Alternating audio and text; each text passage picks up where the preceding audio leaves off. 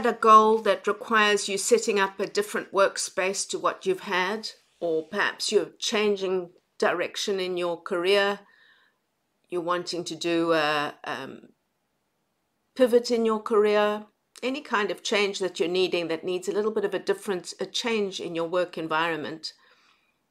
I'm Shoshana Shear, and in this video, I thought I'd share some images and ideas that have helped me to gain inspiration for developing my own art studio. The first step is to think about and consider and perhaps write down a list of what kind of things, what kind of art will I be creating? What is it that I'll be doing in this room, in this space, in this environment? And then to start to think of what my needs will be. So it's good to take time to dream big, seize the moment, as they say, and enjoy every moment too.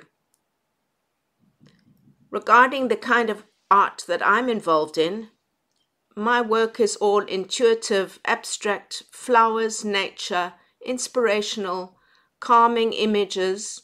I really much enjoy light, and that inspires me. I'm intrigued by light. I love to use color, soft color mostly. And my art is very much paintings and drawings at this stage.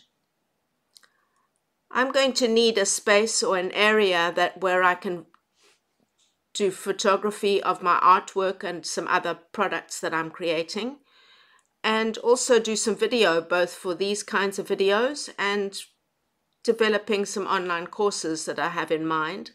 So some kind of photographic area or place to store photographic equipment where I can be able to set it up and work effectively. A good space, an appropriate size space, the right lighting, all the things that are needed for a good photographic section. Obviously, the equipment will be important too. I'm going to need all the right supplies, and for this I need to take some time to look and get some inspiration, some ideas to quantify exactly what it is that I'm going to need in my art studio. This spacious studio is rather nice. I like the lighting. I like the fact that it has windows.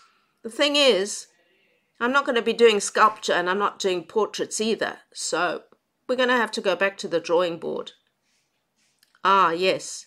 Well, I'll be painting, and some of that requires really good brushes, or perhaps some new brushes, some various different supplies and materials that are necessary for painting. Ah, this one's better. It's not quite there yet, though. I do love to use color, as I said, and soft and beautiful colors. I'm going to need a space to prepare the paints effectively and have all the brushes and the materials, as I said. I really like big windows. I like to have the light that comes in. I like to see a beautiful view as well, and also to have good ventilation. Look at that space. The curved shape is really interesting too. So the shape of the room could have some importance.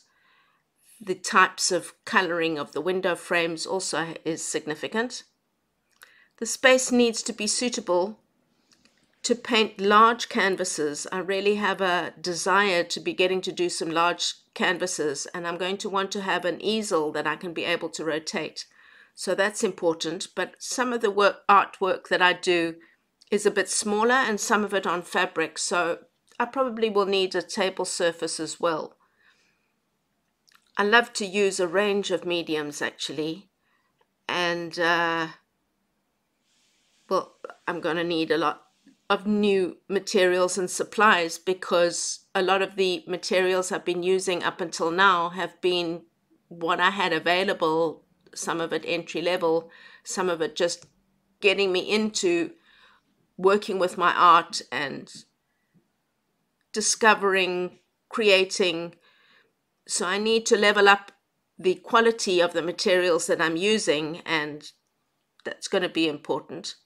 I love drawing, and at the moment I'm involved with improving my drawing skills. I'm going back to the fundamentals of drawing, and I'm also working on improving my work with drawing in ink. So these are materials that are good for me. One of the mediums I started using was colored pencils, and I love a range of different colors, and I'm really in need of being able to expand how many different colors I have available on my palette to be able to use. So I'm going to be needing some new colored pencils, and as I said, more professional, although I did start using Faber-Castell right at the beginning, but when that set was finished, the next set of colored pencils that I got was not of the same quality, and I'm needing to improve that so that I can be able to get to use more, have more quality to the work that I'm doing. So I'm in need of an assortment of paints as well. I have done some painting on silk, and although I've not been able to source the correct silk, and I've let that slide a little bit since I came to Israel, I have dabbled a little bit with using watercolor, a little bit with acrylics, a little bit one painting with oils, and I really want to learn to master that some more. So I'm going to need some more paints and to have everything well organized. So I'm not going to be putting things in cutlery drawers, but this image shows the importance of having drawers and different levels to store everything correctly. And there are certain specific drawers that one can obtain that's specific for lying one's paintings and drawings flat to store them correctly, and also certain papers. I need to have everything well organized. The products to have shelves or drawers, we'll have to see which would be most effective and source that as I'm able to.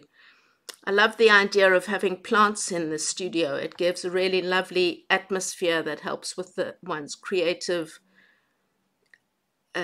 to be able to get into the right mood for creating, to calm oneself and contemplate or draw the plants even. The plants give such a wonderful atmosphere, don't they? So I'm on the lookout for some plants, and it's really good to have some books with shelves obviously necessary. We do have bookshelves, thank goodness. And in addition to the wall art that I'm involved in doing, I also create certain creative gifts, which some of them are knitted, some of them are sewn. So we need place to store the materials effectively, also to do the packaging, cutting out of materials, sewing by hand, or having the machine, a good place to put the machine. It's not so easy in the area that we are right now. This is quite a lovely studio over here. I really like this one. So it's good to dream. It's good to gain some inspiration, but it's important once you've gained that inspiration to take it that step further, develop some action plans, develop some goals, and see what you can be able to do to work towards developing or bringing that dream into being. So those are some of the images that I've found and I've gathered that's given me inspiration. I hope it's given you some inspiration too. Let us know in the comments below what kind of environment you work in, or if you're also perhaps working on developing your own art studio. And with that, I wish you a very blessed day. Before we go, do subscribe to the channel if you've enjoyed this video. If you enjoy videos of this nature, please let me know. If you have any requests, let me know as well in the comments below, of course. And click that like button if you've enjoyed it, because that helps YouTube to realize that there's some interest in these videos, and hopefully to let other people know to find it. This is Shoshana Shear coming to you from a wet and cold Jerusalem, and I look forward to seeing you in another video. Ciao for now.